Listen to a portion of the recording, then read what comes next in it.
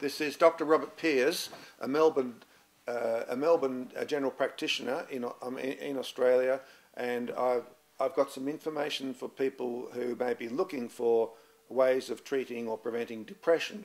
Depression rates have probably risen in the last 100 years. Dr. Myrna Weissman's produced good evidence that in Western societies anyway, and increasingly in developing countries where the diet's becoming fattier, we're seeing more depression. Now I've got a suggestion as to what really causes this, and I've got a new treatment as well. I would refer viewers to my anxiety clip on YouTube for more details on the anxiety, which is probably the basis of the depression.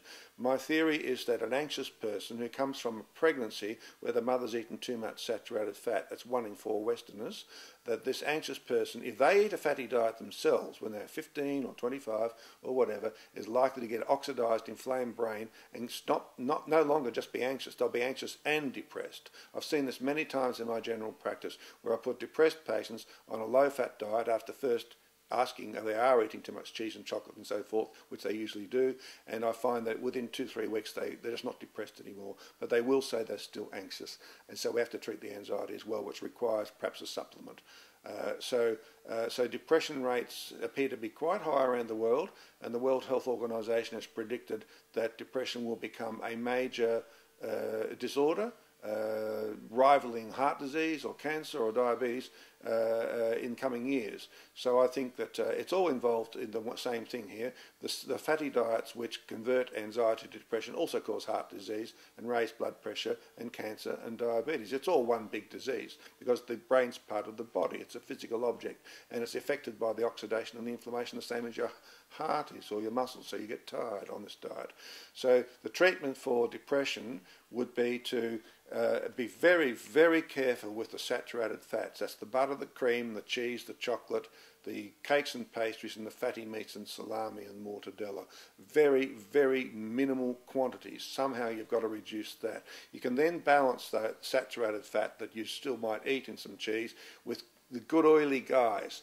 We want some essential fatty acids here. They're called polyunsaturated. Omega-3 is your fish. Omega-6 essential fatty acids is margarine, olive oil, nuts and avocado. Only use olive oil. Don't use refined vegetable oils. They're low in vitamin E. They cause Alzheimer's. You'll get a bad memory and you'll be sensitive to bright light and your depression won't go away. Only use olive oil or cold pressed sunflower oil from a health food shop. So the good oily guys to balance the fat over here in the chocolate and the cheese or the sausage. Once again, omega-3 fatty acids from fish. They're antioxidant in the brain. They're good. And we want omega-6 from margarine, olive oil, nuts are very oily, and avocado. So we've got a low-fat, slightly oily diet, and then we add some grains and legumes for the specifically for the inositol sugar in them, in those foods, which is found not only in the corn and oats and nuts and beans, but also rock melon and citrus fruits. So this is the anti-anxiety sugar, which I've mentioned, which I describe at greater length in my anxiety clip on YouTube. Putting these together, we've got a very simple treatment here for depression, which means you don't need any antidepressant drugs. They actually work by increasing inositol in your brain. Why not just take the inositol? We already make some of it in our own body from glucose. It's natural to the body. Prozac's not. Forget about it. And so you'll get a good result if you're depressed. If you know you've got anxiety underneath your depression, there's a shyness in childhood, and you're a bit of a worrier, and you worry about little things, you've got anxiety disorder. And that is about 1 in 4 Westerners. It might be 1 in 3 people in England or 1 in 3 people in America. I think it's 1 in 5 in Canada. It's 30% of New Zealanders. It's a lot of people out there. So about half of those are just anxious, the other half are depressed because they're doing the wrong thing. The anxiety is making them comfort eat the chocolate, or they're eating too many cakes and pastries which are rich in bakery fat. So we've got some fundamental new things to say here. A low-fat diet plus inositol supplement 5 grams a day, or if you can't find it, lots of corn, oats, muesli, beans, nuts, rock melon and citrus fruits, orange juice even, and you've got a simple treatment for depression. It works in my patients. There's another type of depression which is less common, which is perhaps not so severe, and that's people with adult ADD often feel a bit depressed, but it doesn't seem to bother them much.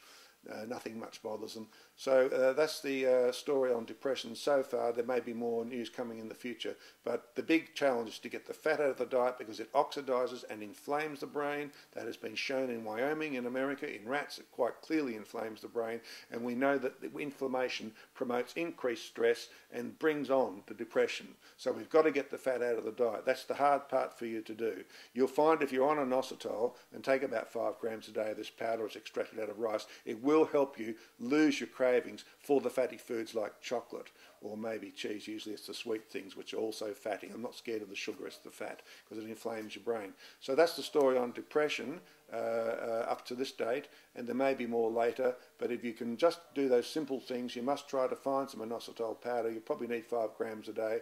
It's only 50 cents a day, but you have to find it, and the low-fat diet, and that's it for now.